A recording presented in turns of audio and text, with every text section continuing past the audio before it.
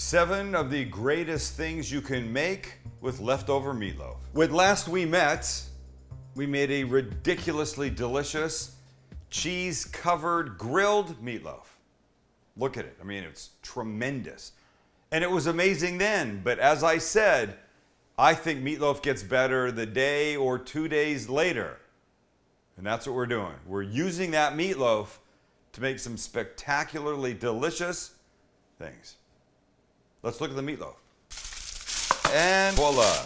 I'll be the first to admit that it does not look all that pretty. It's cold, it looks dry. We're gonna turn this into great stuff. All right, we're gonna start by cutting ourselves a couple slices and then taking them over to our hash, which is potatoes, red onion, red pepper, green pepper, some seasonings, and then just crumble the meatloaf right into it.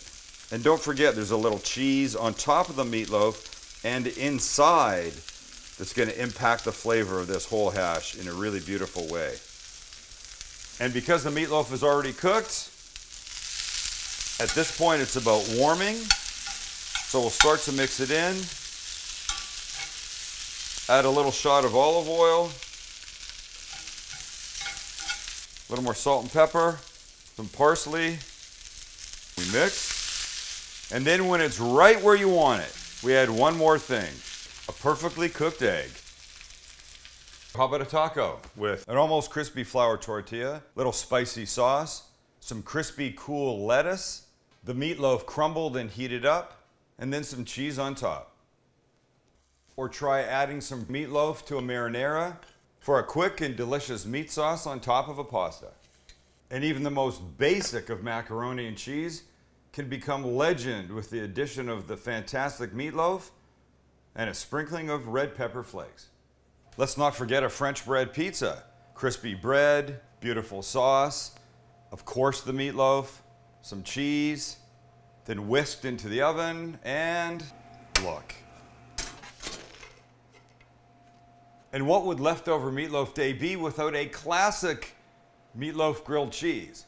So we'll make one, but first let me tell you about the sauce I'm gonna use. When we cooked the meatloaf the other day and I took it off the foil to put it in the fridge, there was a lot of leftover melty cheese and drippings from the meatloaf. So I saved them and I put them in here.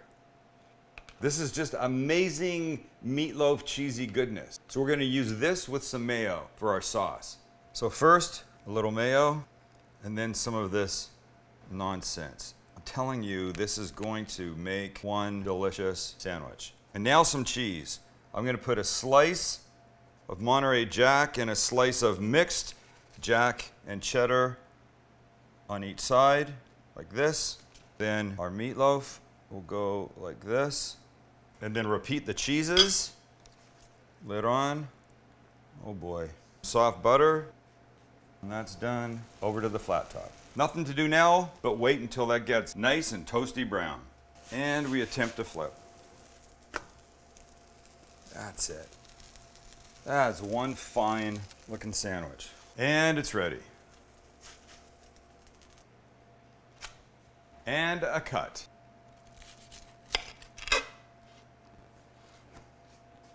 And of course, the only way to end would be with a dessert. And before you start thinking crazy, like, oh my God, Sam, you're gonna make like a meatloaf chocolate cake? No, that would be disgusting. But I am thinking of a glazed meatloaf donut. A glazed donut cut in half, sauteing in a little butter, the meatloaf slices, glazing beautifully on the flat top, and they go together to make delicious nonsense. And where would we be without a bite of each? First, the hash.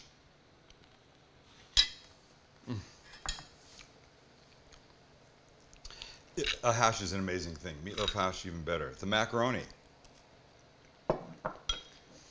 What's not to love? Taco with a little spicy sauce.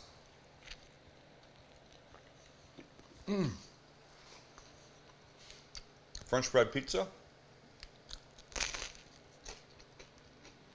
Hear the crunch? That's why I use French bread. The meat sauce on the pasta.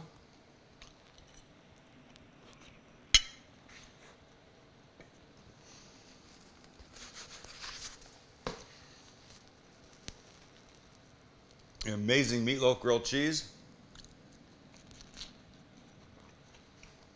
Oh, and for dessert, the ridiculous glazed meatloaf donut